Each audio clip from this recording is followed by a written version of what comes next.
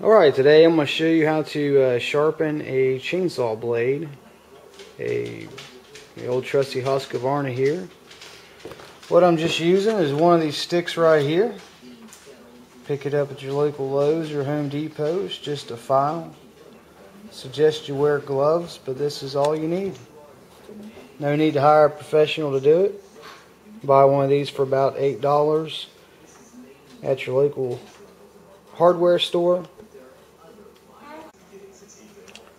Alright, all you have to do is take the file right here, put it on the side of the teeth.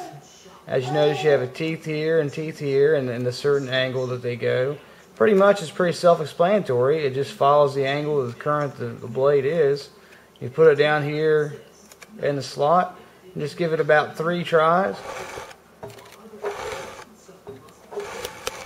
We'll do 4. And that's all it takes. Push it forward.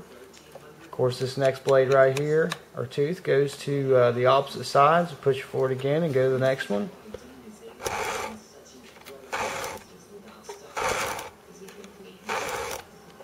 It's really that simple. And you basically then after that, you do all the teeth all the way around. Some people suggest that you mark the tooth that you started with chalk so you know where you finish up. It's really not too hard to tell the difference between the one that you've already sharpened and not. The one you've already sharpened will be shiny. The other one will not be shiny. So I don't believe you need to put chalk on there. It's pretty much common sense that you can tell which tooth you started with.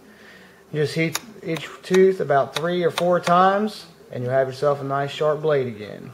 Buy one of these at Lowe's or Home Depot or basically any of your Farm and Fleet stores for roughly $9.